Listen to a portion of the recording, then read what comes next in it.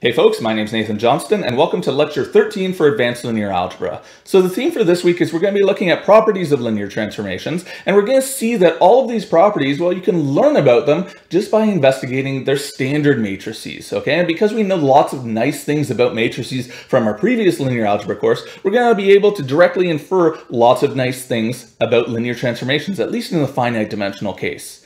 All right, so that's where we're going, and for today's lecture, we're going to start off with invertibility of linear transformations.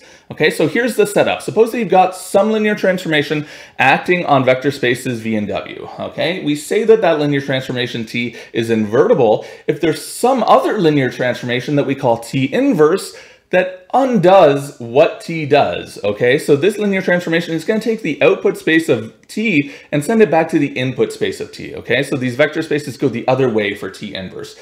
And what it does is it undoes what T does, okay? So in other words, T inverse of TV is just equal to V for all V in the original vector space. And similarly, we want them to undo each other in the other order as well. So T of T inverse of W equals W for all W in the output vector space. Okay, or equivalently, right, we learned about composition last week. If you do T inverse composed with T, well, that's got to give you the identity linear transformation, right? That's exactly what this first equation says here. What is the linear transformation that sends V to V? Well, it's the identity linear transformation acting on the vector space V, okay? So I with a subscript of V here, I'm just clarifying that I'm talking about the identity on this vector space V here, okay? Because you have to be a little bit careful when you compose them in the other order, T composed with T inverse, well, again, you get the identity transformation, but this time it's acting on a different vector space, right? Think about what vectors go in and out of these linear transformations. T inverse takes in the vector in W, sends it to V, and then T sends it back to W. So we get T composed with T inverse is the identity on W because that's what goes in and comes out of this linear transformation.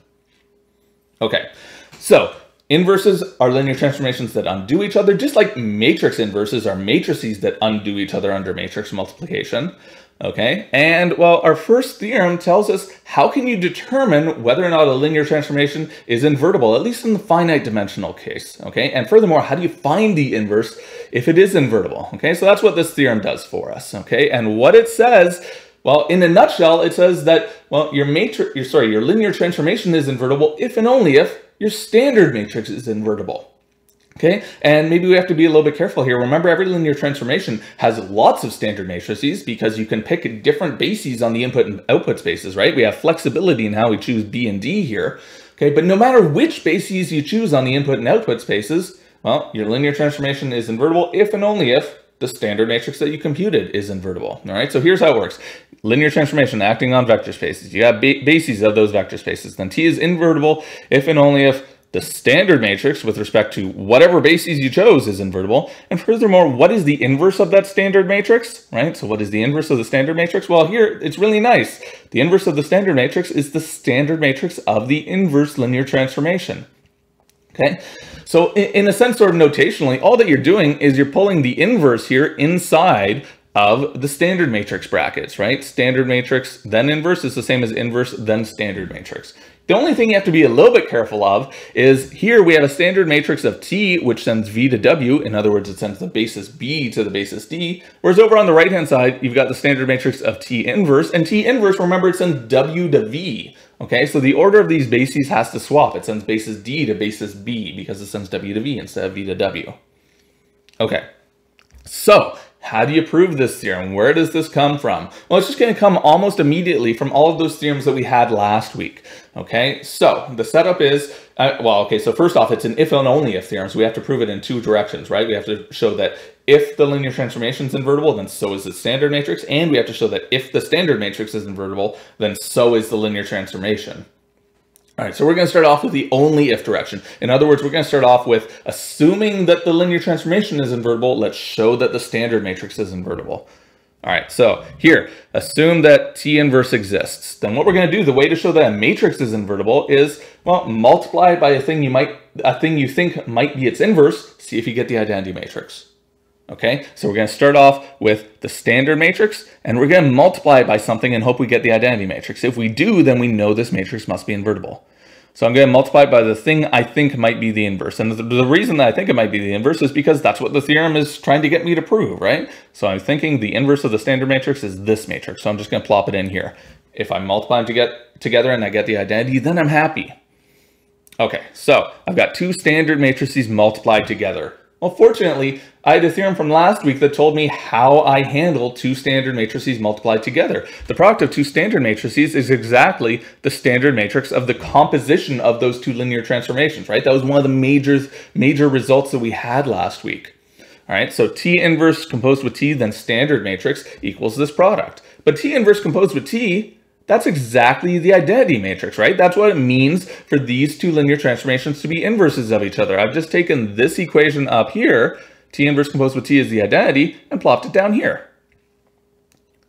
All right, so this product of two standard matrices equals the standard matrix of the identity, and the standard matrix of the identity just equals the identity matrix. We didn't prove that as a theorem or anything, but it's straightforward to show, and hopefully it seems intuitive enough, right? Like that's why the identity matrix is what it is. It's the matrix that does nothing when you multiply it by a vector, so it should correspond to the linear transformation that does nothing to vectors. Okay, well, yeah, and now we're basically done. We've shown that the product of these two matrices is the identity, and we had a theorem from introductory linear algebra that says if that happens, they're inverses of each other. Right? Remember the definition of matrix inverses is two-sided. You need A inverse A equals the identity and A inverse equals the identity. But we had a theorem that said, well, as long as you do it in one order, then you're fine. They're inverses of each other. You only have to check one side or the other. And so we've done that. So we're happy. Yeah, the inverse of this matrix must be this matrix, which is exactly what we wanted to show. Okay, and to go in the other direction, right, to prove the if direction of this theorem, you have to show that, okay, if the standard matrix is invertible, then so is the linear transformation. Well, you can try that on your own. Basically, you just run this logic backwards, okay? And nothing too weird happens. So I'll just leave that to try on your own rather than going through it in the video. Okay, now as a really neat example of something that we can do with standard matrices and inverses, let's look at a calculus problem that we can solve with these techniques. All right, and the problem that we're going to look at is we're going to look at the problem of computing the indefinite integral of x squared e to the power 3x. Okay, and before we get running with this, let's think about why this is the type of problem that we can now solve. We've already looked at how we can take derivatives using standard matrices in linear algebra, right? You construct the standard matrix of the derivative linear transformation, and then powers of that standard matrix just corresponded to how many times you took the derivative.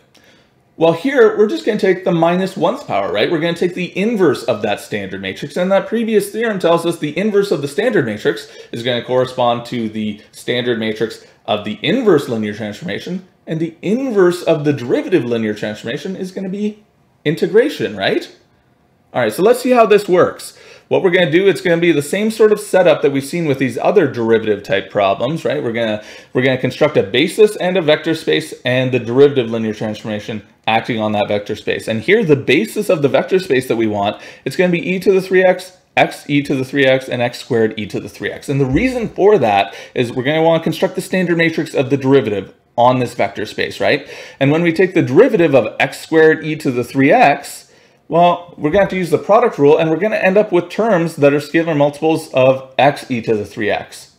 Okay, and then if we were to take the derivative of this, well, now we would use the product rule again, and we would get terms that include scalar multiples of e to the 3x. But then after that, we're done. Then when we take derivatives of any of these three functions here, we get just linear combinations of those three functions. Okay, and that's kind of what we want, right? We want our derivative just to act on whatever vector space we're working on and not get us stuff outside of it. So once we've thrown all three of these functions in here, we've made it big enough that it captures everything we need. All right, so that's going to be our basis. Then V, our vector space, is just the span of that basis. And yes, this basis B here is linearly independent, so it really is a basis. That's just a calculation, so you can check that if you like. And then we're going to let D be the differentiation map on that vector space. In other words, it's the function that takes the derivative.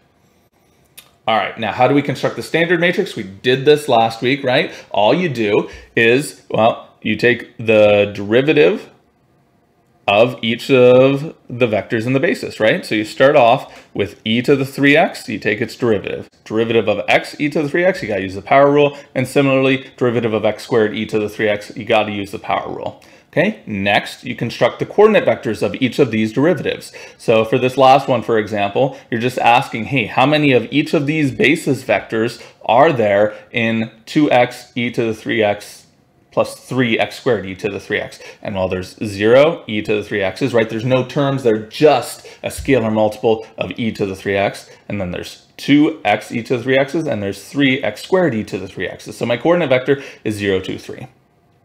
Okay, and then after you've constructed all of those coordinate vectors, you just stick them into a matrix as columns. So 3, 0, 0 becomes my first column, 1, 3, 0 becomes my second column, and 0, 2, 3 becomes my third column. And now that's your standard matrix of the derivative. All right, now my previous theorem says, great, you've got the standard matrix of D, the derivative. Well, if you want the standard matrix of D inverse, the integral, all you do is you invert the standard matrix. So I just take the inverse of this matrix here, and I get this matrix over here. So that was the calculation I skipped, right? To compute the inverse of a matrix, you have to use that method that we saw in the last class, right? You take your matrix, augment with an identity matrix, then row reduce, and then this guy over here will be sitting on the right-hand side, so that's our inverse. Okay, so this is the standard matrix of the integral. Right, now we have everything that we need to actually do the computation, right? The coordinate vector of the integral is just the coordinate vector of d inverse of x squared e to the 3x, right? Because d inverse is the integral, all right? And to compute this, you just take the standard matrix of d inverse and you multiply by the coordinate vector of this guy here. So here's standard matrix of d inverse that we just computed.